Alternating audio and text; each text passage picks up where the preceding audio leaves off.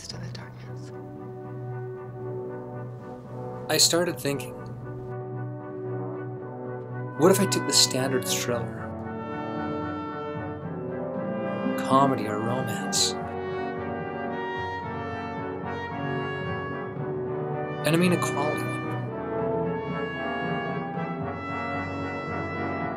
Great story, characters, dramatic punch.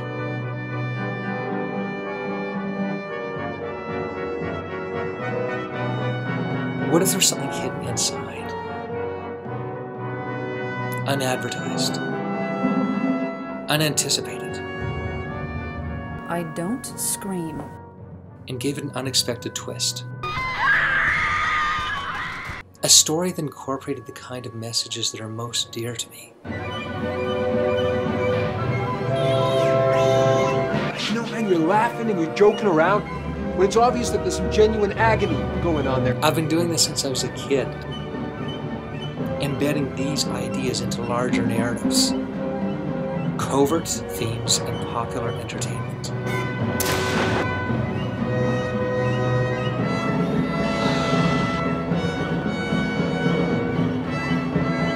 Coming-of-age films, art house films, thrillers about detectives hunting mysterious figures.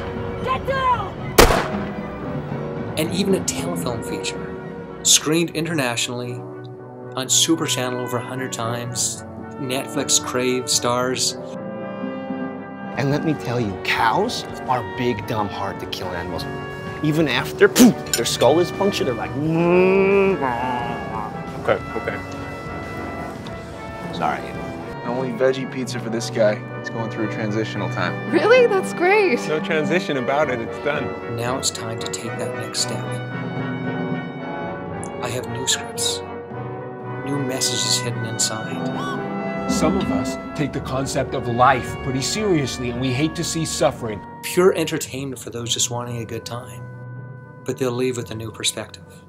One they didn't count on, but they'll always be grateful for.